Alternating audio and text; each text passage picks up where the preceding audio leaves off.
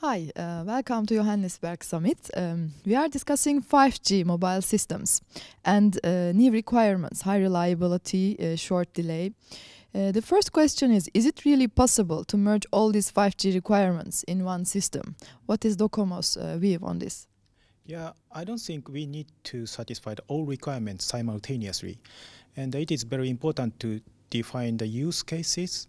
And maybe we need to consider several use cases. So each use cases, what kind of requirements should be met. So maybe we need to clarify about that first.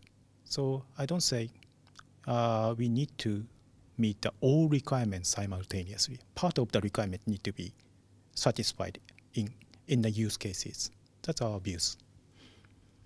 Okay, and in your keynote speech, it was very interesting. You talked about massive MIMO and the realization of massive MIMO. You also have a demonstrator, I guess. Can you elaborate a bit more on this?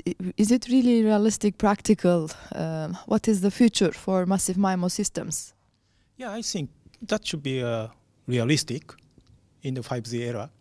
And but in order to show the feasibility of the massive MIMO, we just started experimental trial equipment development now. So I'm sure that we can show the feasibility of the massive MIMO in the future using our trial systems. In what conditions specifically will it be the technology?